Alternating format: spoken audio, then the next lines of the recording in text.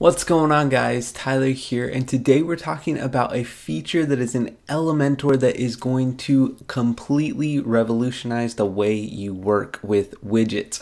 I am super excited that I've been able to find this little feature, and I really feel like it's an underrated, under-advertised feature in Elementor. So if you're new to the channel, be sure and smash that nice red looking subscribe button, join the family, and hit that bell icon if you want to be notified of upcoming videos just like this one. I have tons of Elementor videos on my channel, so be sure and check those out, but make sure you are subscribed to the channel to see the new videos coming out. Also, if you're interested in upgrading to Elementor Pro today, be sure and check out that link down below in the description.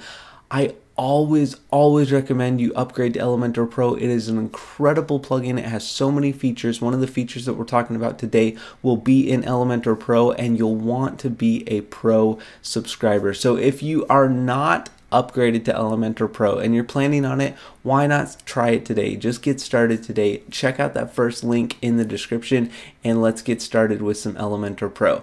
All right, let's jump into my computer and get started on the video. Alright guys, let's go ahead and jump into my computer. Now here in my computer you can see this is a page I actually developed in a previous video. So if you're interested in recreating a page similar to this, especially with these social media icons, be sure and check out the video. This is what the thumbnail looks like. It's on my channel here, and there will be a little card up top that you can just click on that link and head on over to that video. But as you can see with these icons, I actually have a faded gradient going through them. It's a gradient that kind of changes on its own, and it's actually changing the color of the icons, which is super cool. And if you've been following along on my channel, you've seen that we've used that effect for text as well as icons. And if you're interested in this specific demonstration of this gradient change, it is in that social media icons video. At the end of the video, I explain how to do this gradient effect. So I highly recommend you check that out if you're trying to replicate something like this. But I do just want to show you here, if you go ahead and edit this element, you can see this is just a basic widget. I basically just dragged in a social media widget here. So if we search social, we can just drag in social icons right here. This essentially is the same exact thing. I've just done a little bit of stylization to it. So basically we have this social icons widget. Now this will work for any widget, and this is where this hidden feature, or this awesome feature that helps you really increase your productivity, increase the speed at which you're able to develop and produce websites and web pages here. Once you make some changes to a specific widget, what you're going to want to do is actually go to the widget itself, not the section, not the column. As you can see here, you're going to want to go to the widget itself. You can right click on the widget and hit save as global. I feel like this is an under advertised, under marketed feature of Elementor and Elementor Pro, but it is an incredible feature, and I just learned how to do this.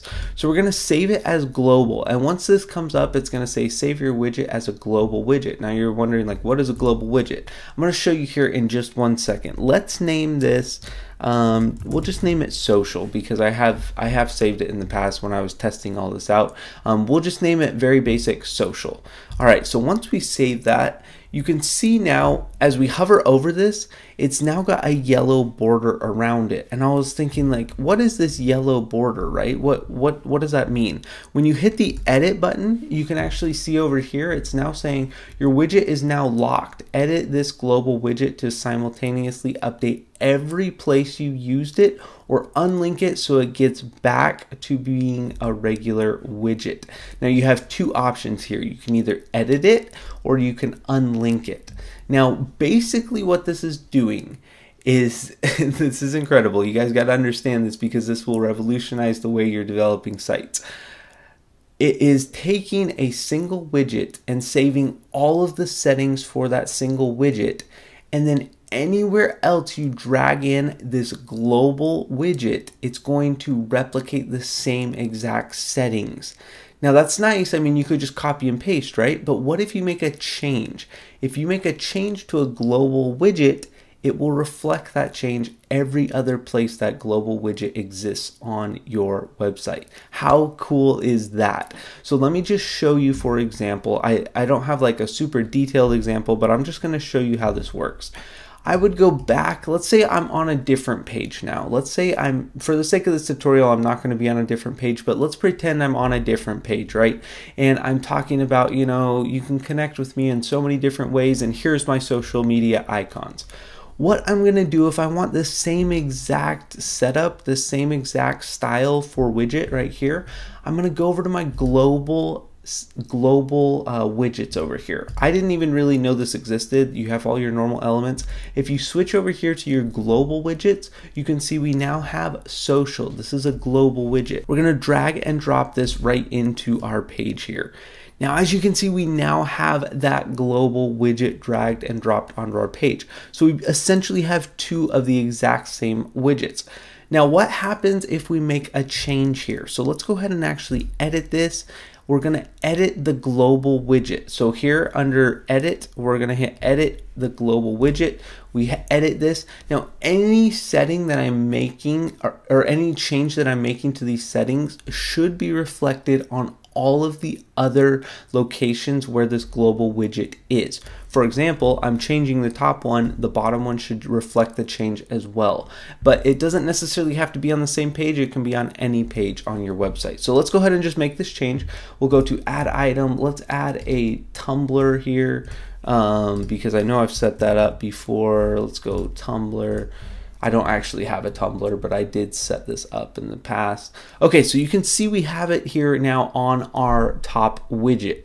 Now, as I click off of this, those changes are instantly reflected every other location where that global widget is reproduced. So for example, right below it. Isn't that cool? Anywhere on your site now that you have this global social widget, anywhere that I drag and drop this on a page, anywhere in my website, all of those changes will be reflected right here. Okay, that's awesome. What if you say you have one location where you just want to make one specific change, where you know what, in this one location I only want to show them Facebook and Twitter. I don't want to show them YouTube. I don't want to show them Tumblr. Or let's say you have certain text, maybe you need the text a certain size, but you don't want to change it all throughout your page or all throughout your site. So what you can do is you can actually drag and drop these global widgets in, and you can actually hit edit here. Now, when you're editing, you have the option to edit the global widget. This will edit all of the settings like I just showed you, or you can unlink from global. I'm going to hit unlink from global, and it says this will make the widget stop being global. It'll be reverted into just a regular widget. You unlink there, and you can see this widget is now just a default widget. It carries all of our same settings, which is super nice. It's like you copied and pasted, but it's not going to be reflected. It's not going to be have its settings reflected when the other widget is changed. So let's go ahead and just make an edit here real quick. We hit edit, and we don't want Tumblr and we don't want YouTube. Let's see if we can get rid of those. Perfect. And yeah, we click off it and save it, and look at that. No other settings were changed on any of the other global widgets, and you can see this has become a blue box now, not a yellow box. It is just a normal widget and can be changed and edited just like you normally would. How cool is that? That is the power of global widgets. There are so many awesome opportunities for you to use this. I was thinking of just like some of the when I would actually use this, and if I had like a biography statement, if I had like maybe a mission statement, if I had, like a quote down here, like I do have down here, if I even had like my newsletter widget, like I had built everything out and I wanted this replicated exactly how it is in certain places, then all I would have to do is make one change to one little section if I ever needed to change it, and then boom, it would update all throughout my website wherever those global widgets were used. So I hope you guys enjoyed today's video. I was really impressed.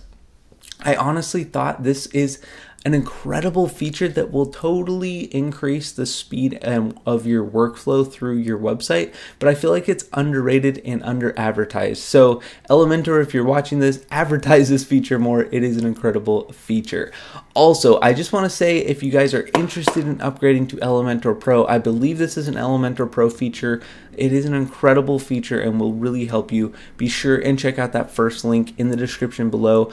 Join and see what kind of price you can get for for Elementor Pro. Also, if you're new to the family, be sure and smash that nice red looking subscribe button if you haven't already, and hit that bell icon, be notified of upcoming videos just like this one. And guys, thank you so much for watching today's video. Next week, I'm going to be talking a little bit about templates and how we can do something similar using templates, and that will also increase your workflow and speed of developing websites. So be sure and hit that subscribe button. All right, guys, take care.